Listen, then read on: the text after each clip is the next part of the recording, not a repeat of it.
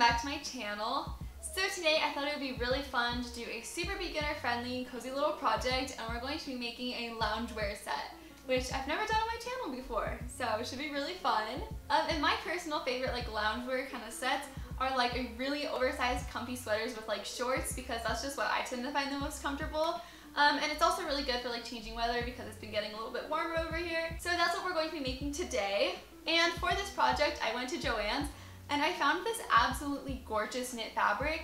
And it has like a fake cable knit pattern on it, and I thought it was really fun and like perfect for this project. And I got 3 yards of it because I wasn't sure on the design I was doing yet, so I wasn't sure if I was going to do long pants or not. But we're probably not going to use all of this fabric. I will put a number here, and that's probably the amount of yards that you will need for this project. But like I said, it's just super soft and comfy, and I think it's going to be so cozy. So I'm really excited about it. And like I said, this project is super beginner friendly, so I hope you guys follow along. And even if you are not a beginner, it's still going to be really, really cute. So I'm really excited about it, and I hope you guys are too. And let's get working on it.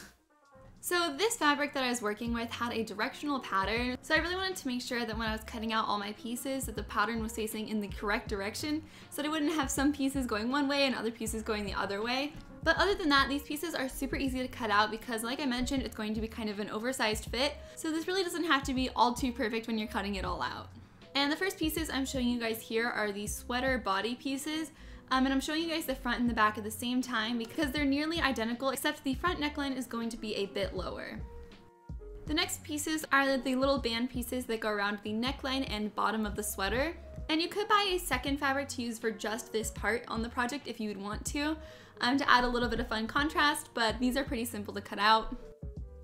Next up, we have the sleeves of the sweater, and we're going to cut 2 of these, and they look nearly symmetrical, except that when you fold these pieces in half, one of the top edges should actually be a little bit lower than the other one, and the one that's a little bit bigger is the one that's going towards the back.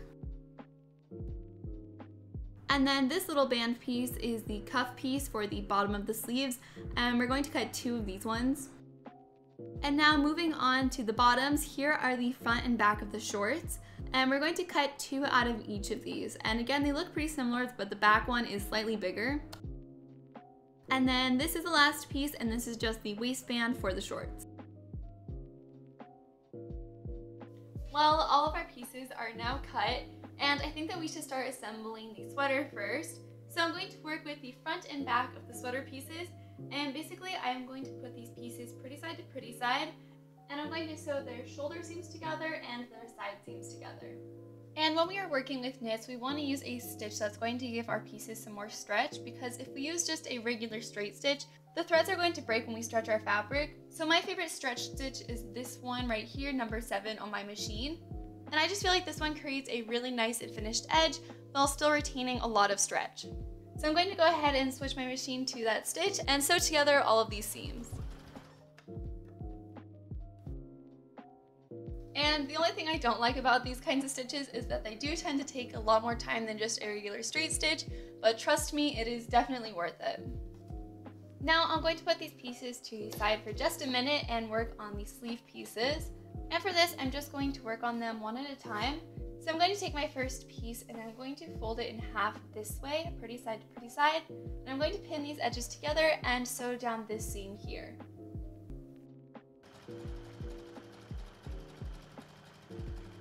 And I'm going to do the same thing to the other piece as well. And now we can bring this piece back in, and I'm going to take our sleeves and I'm going to turn them right side out. And I marked which side of my sleeve is the bigger one, just with a little notch here so that I know which one is the back. And now I'm going to make sure that the back side is going towards the back of the sweater.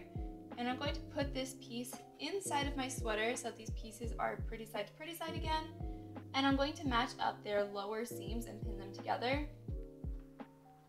And then I'm going to find the top of the sleeve and also pin that to the top of the sweater. And our sleeve should be a little bit bigger than the actual armhole here, so we're going to just stretch this piece while we sew it a little bit so that these perfectly align all together. So I'm just going to stretch it and pin them in place, and then we can sew around these pieces.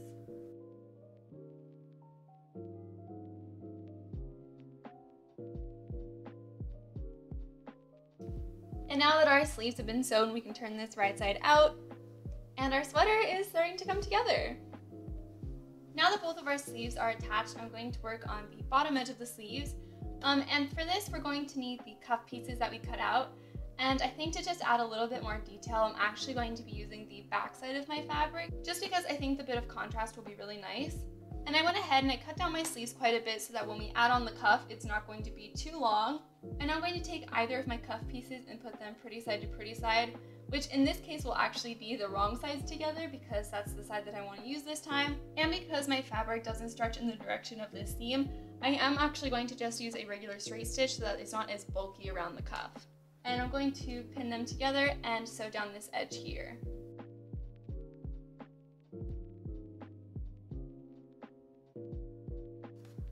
And now that either of my cuffs have been sewn, I'm going to fold these pieces in half so that we have this folded loop. And now these pieces are super stretchy, so I'm going to try to stretch them around either end of my sleeve, which is obviously much bigger. So I'm just going to take my sleeve and put one of these pieces over top of it.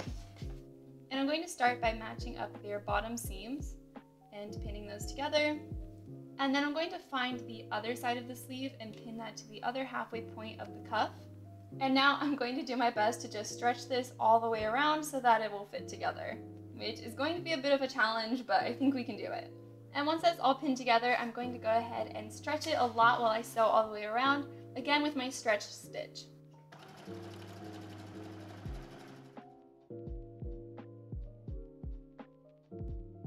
And now when you turn these out like this, you should have these super cute puffy sleeves. And now we're going to do kind of the same thing we did on the cuff with the neckline. So I'm going to take this piece that we cut out for it and unfold it like this, and then fold it in half and put these two sides together. And again, in this case, my pretty side to pretty side means the back side. So I'm just going to pin these two pieces together and stitch right across this edge. And now I'm going to unfold this piece and fold it in half this way and bring back in our sweater. And I did actually end up lowering the neckline of the sweater quite a bit because I wasn't enjoying the fit of it so much. And now I'm just going to basically pin the collar all around the neckline of the sweater. You may have to stretch it a little bit again to get the right fit. And then once it's pinned, I'm just going to sew it all the way around.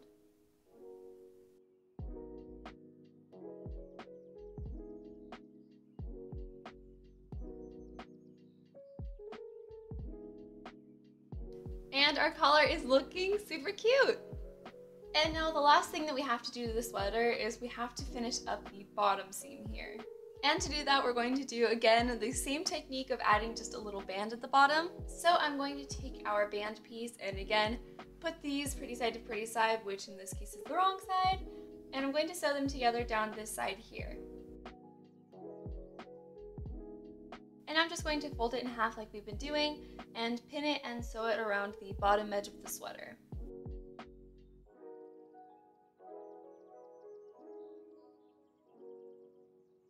And now with that, our sweater is done. Alright, it's time to make some shorts. So the way we're going to assemble the shorts is we're going to take one of our back pieces and one of our front pieces, and we're going to put these pretty side to pretty side, and we're going to pin them together and sew them down this seam here and this seam. And like usual, we're going to do the same thing with the remaining two pieces. And now that both of these sides have been sewn, we're going to combine them by turning one of them right side out, and then I'm going to put it inside of the one that is inside out. And the first thing I'm going to pin together is going to be their bottom seams to make sure that these line up, and then I'm going to continue pinning these pieces together around the curved edge. And then we're going to sew them together here.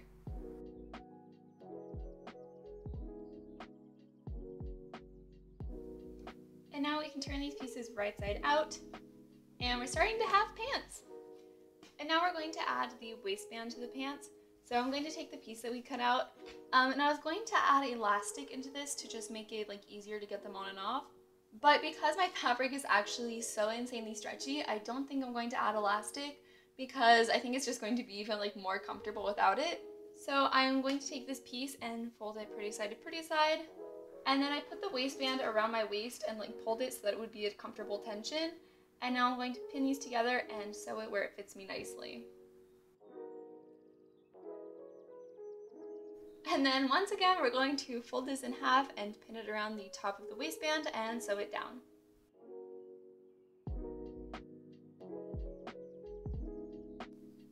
Cute! Alright, and these shorts are basically done because all that we have left to do is to add a hem all around the bottom edge. So I cut these down quite a bit to make them a length that I was happy with because I made the pattern pretty long because I know some people like longer shorts, but I tend to like mine pretty short. And now I'm just going to fold over the edge once, fold it over again, pin it in place, and then I'm just going to sew this all the way around.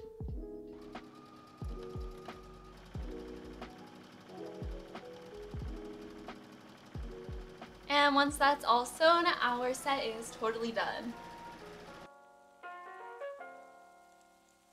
And here is the finished set.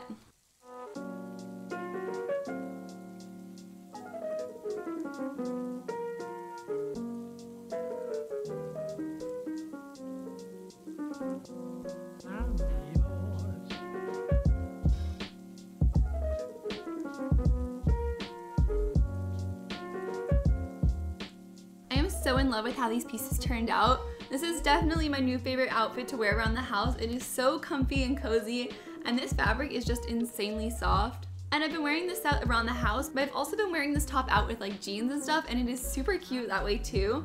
So it's really nice to be able to kind of mix and match those pieces. And like you guys just saw, the whole process is really easy to do, but they turn out super cute, so I hope that you guys follow along. And it's a really great project for people who are just starting to sew, so you guys should really give it a try. And if you do, you can always send me a picture on Instagram, yada yada yada, I say it all the time. But thank you guys so much for watching, and I will see you guys next time. Bye!